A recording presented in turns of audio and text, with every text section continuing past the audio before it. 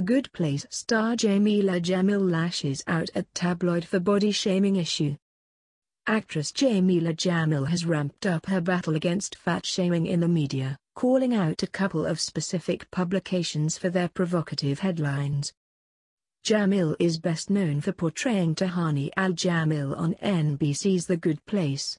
Unlike her television counterpart, however, Jamil's real-life dedication to activism is authentic. She has taken social media by storm with a campaign called I Weigh, where she and other women have weighed out their worth in more than just pounds and kilos. As the posts have picked up traction and coverage, Jamil turned up the heat. This week, she put the spotlight on some of the culprits, calling them out for body shaming. For anyone who says I'm exaggerating about how insane our attitude to women in media is. This magazine only just came out, she tweeted alongside a picture of a tabloid. The cover showed side-by-side pictures of Scarlett Moffat. Hefty and heartbroken, are you kidding me? Does the shaming culture never take a day off? This should be illegal. It's damaging to our mental health. Jamil continued in a thread, boosting fans and followers who felt the same as she did.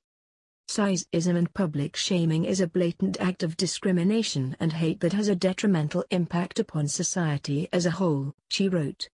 It should be considered a legally punishable offense. One fan replied with another magazine cover, pointing out that the body shaming occurs overseas as well. Moffat herself fired back at the magazine cover as well, condemning the headline for its harmful message to young girls as well as its hurtful attack on her. To the magazine that have branded me as hefty and heartbroken, she wrote with a laughing emoji, I think you'll find I'm neither. What message are we sending out to young women? Anyway, I've got my love shades on, blocking out the haters.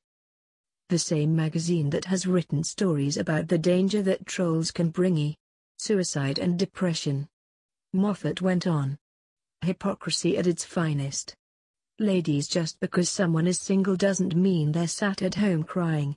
Don't feel like you have to have a partner to make you complete.